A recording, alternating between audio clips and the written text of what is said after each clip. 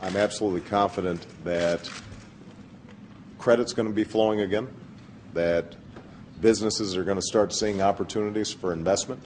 They're going to start hiring again. People are going to be put back to work. What I'm looking at is not the day-to-day gyrations of the stock market, but the long-term ability for the United States and the entire world economy to regain its footing.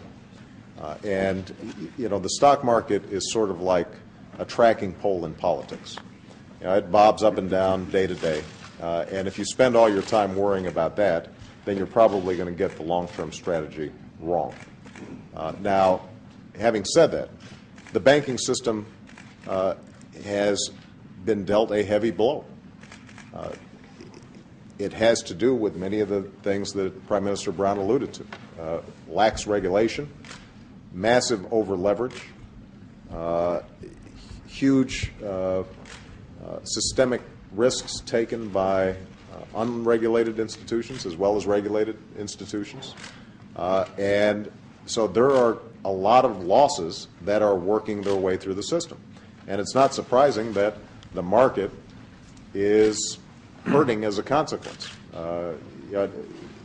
In fact, I think what we're seeing is that as people absorb the depths of the problem that existed in the banking system, as well as the international ramifications of it, that there's going to be a natural reaction. On the other hand, what you're now seeing is profit and earning ratios are starting to get to the point where buying stocks is a potentially good deal if you've got a long-term perspective on it. I think that consumer confidence, as they see the American Recovery and Reinvestment Act taking root, businesses are starting to see opportunities for investment and potential hiring. We are going to start creating jobs again. One of the things that Prime Minister Brown and I talked about is how can we coordinate so that all the G20 countries, all the major countries around the world in a coordinated fashion are stimulating their economies? How can we make sure that there are a common set of principles in terms of how we're approaching banking so that problems that exist in emerging markets like Hungary or the Ukraine don't have these enormous ripple effects that wash back onto our shores, and we're providing them with some help in a coordinated international fashion as well. All those steps, I think, are going to slowly build confidence. But it's not going to happen overnight. And my main message to the American people is to just recognize that we dug a very deep hole for ourselves. There were a lot of bad decisions that were made. We are cleaning up that mess. It's going to be sort of full of fits and starts in terms of getting the mess cleaned up. But it's going to get cleaned up. And we are going to recover, and we are going to emerge more prosperous, more unified, and I think more protected from systemic risk, having learned these lessons, than we were before.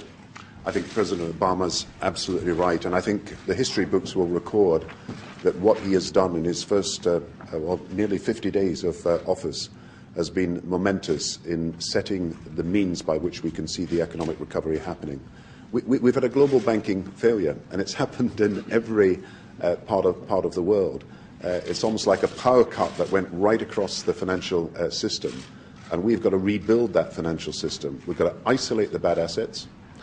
We've got to underwrite the financial system so that loans can start again to businesses and families.